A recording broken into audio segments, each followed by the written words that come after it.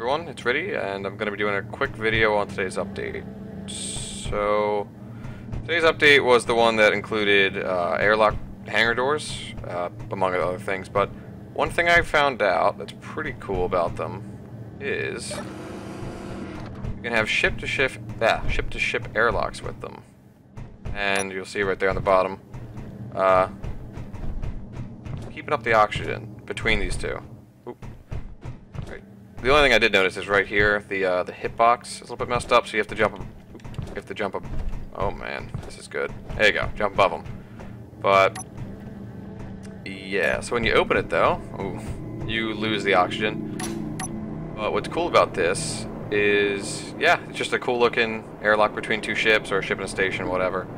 And, you know, at first it made me think, okay, so what's the benefit of this over an airlock like, let me see if I can do this real quick, like this. Like if you had, this is what I see a lot of people doing in space engineers. It's probably like the best one.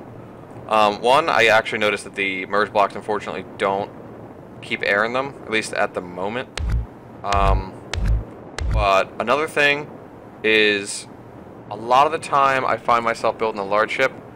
I want to have like a standardized airlock to put on all my ships, and they're just a little bit awkward with the merge blocks. They come off a little awkward looking.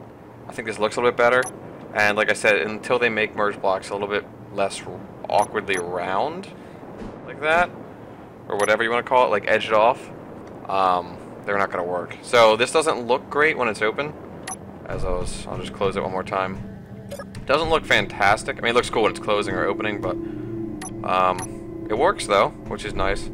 And like I was saying before about the awkward shapes, one of the things is this can go really far out as opposed to the merge block one, so you don't have like an awkward. Let me show you real quick. If you're using the other one, that being the merge blocks, 4 merge blocks, what you end up having, even if they do make it so air can go right through them, what you end up having a lot of the time, so you can get your ship far away, is like this, on like a ship and a station. And on a station, that kind of thing's probably fine, like this right here. That probably looks fine on a station, but like on a ship, you don't really want to have this jutting off the side here.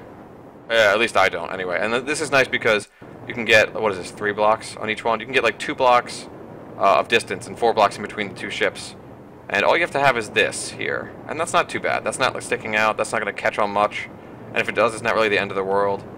I was actually, what I'm hoping for in the future, or maybe a modder can do it, which just might make this better, instead of having this center aligned, if we could make it so it's flat with the top or bottom or whatever you want to call it, one of the sides, because then this will be more or less flush. And there's my G menu. That shows you how many mods I have. Oh boy.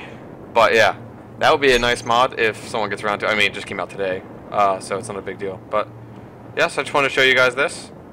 It's a cool airlock. Thanks for watching.